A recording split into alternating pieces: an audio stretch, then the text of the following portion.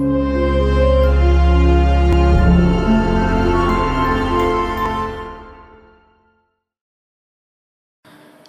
and welcome in this new video where I'm gonna talk about slope, the well-known software by GeoStru aimed to the analysis of slope stability using the well-known limit equilibrium methods. Specifically, I will show you how to perform the stability analysis of a slope and how to account for the presence of eventual stabilization measurements. As usual, before starting, I remind you to subscribe to our YouTube channel to be always updated about our most recent videos. Well, we're now ready to start. This is the window shown after opening the software. Let's start from the panel Home. From this button, it's possible to define the general data of the problem. Let's start from this section on the left. Some data, such as shape of the failure surface or depth of the bedrock, can be also changed successively. At this stage, we can just decide in how many slices the unstable soil mass will be split up, for example 50. On the right instead, we can define what concerns the seismic action and the required standards. Based on the chosen standards among those available, in the upper part of this section it's possible to define the seismic coefficients, horizontal and vertical, in these boxes. For the sake of simplicity, in this example we are going to analyze a static problem, therefore both coefficients are nil. After defining the general data, by clicking on OK, it's possible to move on with the definition of the geometry. To this purpose, there are different possibilities in slope. First of all, it's possible to use the button Insert and draw manually the coordinates of the slope. And then click on Apply. The input geometry could be successively modified from the button table, which gives access to the coordinates of the point just inserted. The second option is to import the geometry from a DXF file. In this case, I will use this option after creating a new project. Before showing how to import the file, I will show you how this latter should be prepared. This is the file that I will import in slope. As we can observe, the slope is made up of 3 different layers. This means that it's necessary to define 3 different polylines belonging to 3 different layers. The rule to follow is that the polylines have to be assigned to the layers progressively, from top to bottom. For example, in this case, the upper polyline, which defines the ground surface, belongs to layer 0. The second polyline, which represents the interface between the first and the second layer, belongs to layer 1, whereas the third polyline, which represents the interface between the second and the third layer, belongs to layer 2. It should be noted that each polyline has to be drawn so that it develops entirely from the left to right edges, even if this implies a superposition in some parts, such as in this case for those belonging to layer 0 and 1. Said that, we can go back in slope. Let's click on the slope symbol and select Import DXF section. Then, let's choose the path where we save the file from this window. In this new window, let's choose the number of layers, which must be equal to the number of the layers in the model plus 1, therefore in this case 4. And then, let's be sure that the name of the layer of the ground surface is correct. Then, let's click on Import. The geotechnical model is now ready. At this point, we can go on with the definition of the geotechnical characteristics of the soil layers from the concerning button, which opens this table. The software distinguishes between unit weight, referred to the dry soil or above the groundwater level, and saturated weight, referred to the soil below the groundwater level. In this case, let's suppose to have the following values.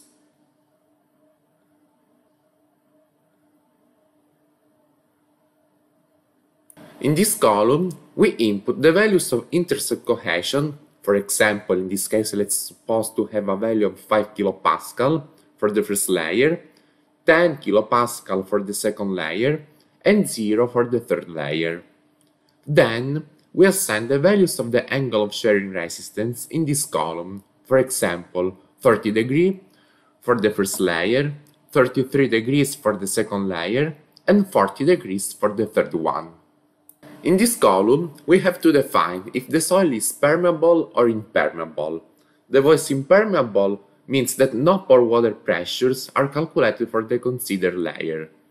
On the contrary, pore water pressures are calculated if the voice permeable is chosen. In this example, we choose permeable for all layers. Finally, from here, it's possible to assign a color to the layers.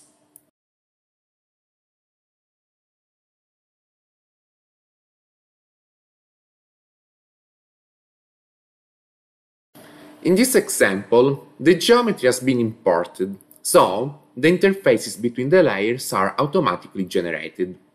In case the geometry is inserted manually, the interfaces between the layers are defined from this section. Specifically, from this menu, we select the interface. As in this case we have 3 layers, the number of interfaces equals 2. For example, selecting layer 1, from the buttons Insert, Delete, and Table, it's possible to manage the coordinates of the interface between the first and the second layer, analogously to what previously seen for the geometry of the ground surface.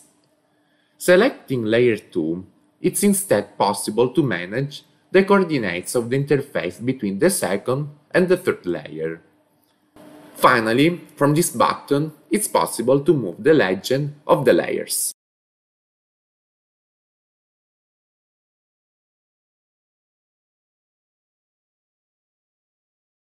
Finally, here on the right, we can assign the depth of the bedrock.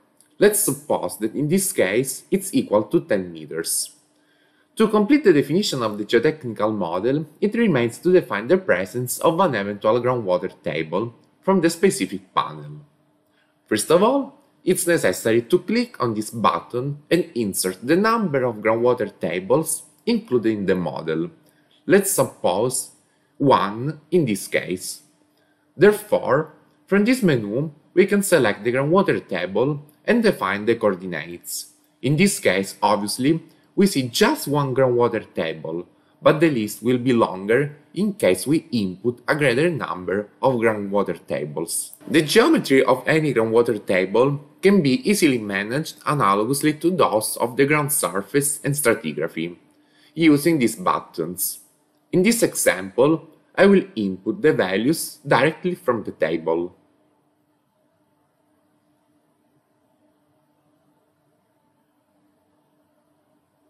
In addition, from these buttons, it's possible to employ some useful tools to change the position of the groundwater table in a simplified way, or to assign some piezometric levels to different layers.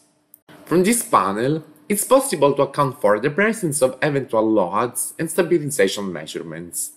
In this case, let's suppose to have a uniformly distributed load applied in this point, which extends for a length of 10 meters and characterized by a magnitude of 10 kilopascal. For now, let's not consider the presence of stabilization measurements, which will be accounted for successively after evaluating the stability conditions of the slope. Then, it's possible to move on the panel sliding surfaces. From here, we can choose if the failure surface will be circular or freeform. For now, let's work under the hypothesis of circular surface. Later, we will perform an analysis also under the assumption of freeform surface. When the hypothesis of circular surface is made, it's necessary to define a grid of centers from this button. During the analysis, the software will consider hundreds of circular failure surfaces whose centers will be located in the grid and will be characterized by a variable radius. Therefore, the position of the grid should be chosen accurately by the user. At this point, we can move on the computation from the specific panel. In the left part of the bar, we can define the options of analysis. First of all, it's necessary to choose if performing an automatic or bound calculation. This is consequence of the hypothesis of circular failure surface. Specifically, by choosing the automatic computation, the software will assume hundreds of surfaces with a variable radius for any considered center, without particular restrictions. On the contrary, by choosing the bound calculation, the circular surfaces will be assumed according to some specific criteria defined by the user. For example, the assumed surface could be bounded to pass for one or more points or be tangent to a line. In this case, let's choose the automatic computation. From this button, it's necessary to select the method of analysis among the main limit equilibrium methods available in the literature. In this case, for example, I will use the method by Morgenstern and Price. Finally, by clicking on Analysis Options, we have access to this window on the right, where we can choose if perform the analysis in drained or undrained conditions, and we can choose the pore water pressure regime. In this section, it's possible to define some settings concerning the particular limit equilibrium method employed. For example, here it's possible to change the corrective parameter of the simplified method of Yambu, whereas here we can choose the function to employ in the method of Morgenstern and Price. In this case, let's select a constant function, meaning that the method by Morgenstern and Price converges in that of Spencer. At this point, it's possible to perform the analysis by clicking on this button. Then, we can see the value of the factor of safety corresponding to the critical failure surface. From the right, it's possible to visualize all the failure surfaces assumed in the calculation or those whose factor of safety belongs to a specific interval. Obviously, it should be checked that the critical failure surface does not intersect the left and right edges of the model, and that the center of the failure surface is not located on the edge of the grid, rather in a different point. From the button stress diagrams, it's instead possible to visualize all the forces acting on the slices, along with their trends along the horizontal coordinate. At this point, I would like to show you how to perform the analysis under the hypothesis of freeform surface. At first, let's cancel the previous analysis from the specific button and go back in the panel Sliding Surfaces. Then, let's choose the option Freeform. From this button, we can choose the number of surfaces to consider in the computation. In this case, for time reason, I will choose just one, but it's possible to choose also a greater value. Therefore, analogously to the groundwater table, for any created surface, which can be selected from this menu, we can assign the coordinates from the usual buttons previously seen. For example, in this case, I will use the button Insert.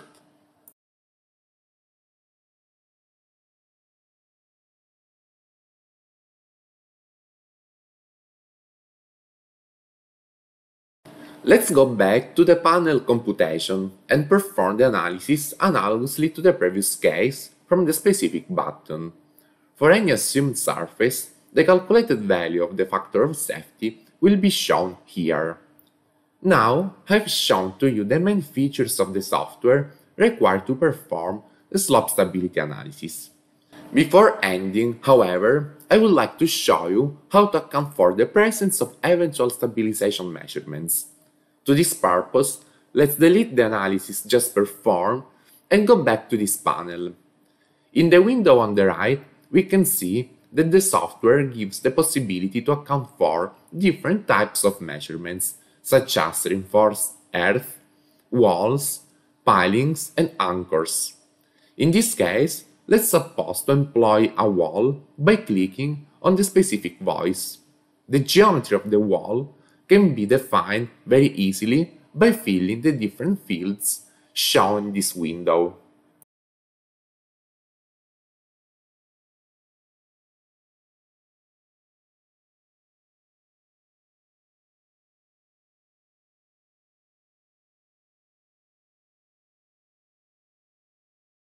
By checking this voice, the software will update automatically the topographic profile of the slope, and it will be possible to account for very easily the presence of the backfill soil.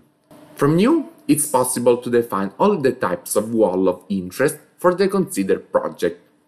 In this case, let's click on Close and go back on the main window of Slope.